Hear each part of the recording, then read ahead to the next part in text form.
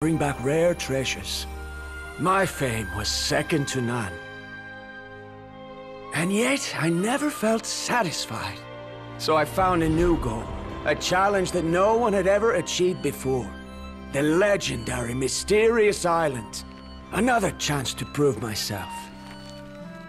Unfortunately, my friends who had traveled with me all this time had grown tired of my nonsense. Instead of praise, they now showered me with words of caution. Perhaps this journey was one that I had to complete alone.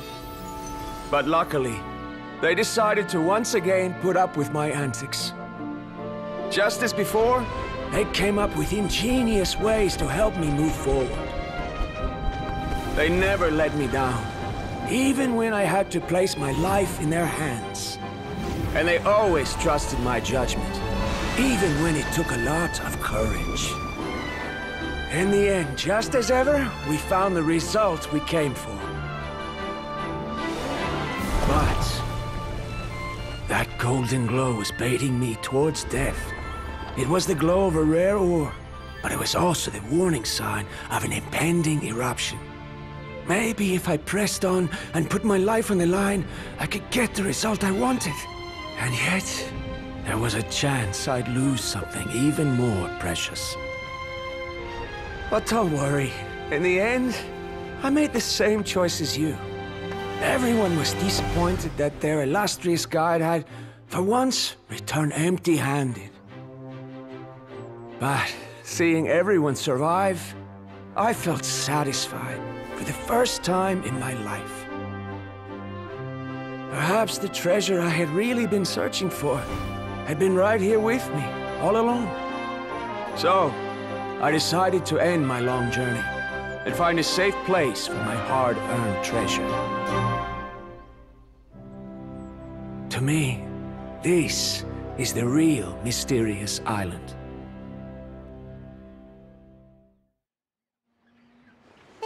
Inscriptions disappeared!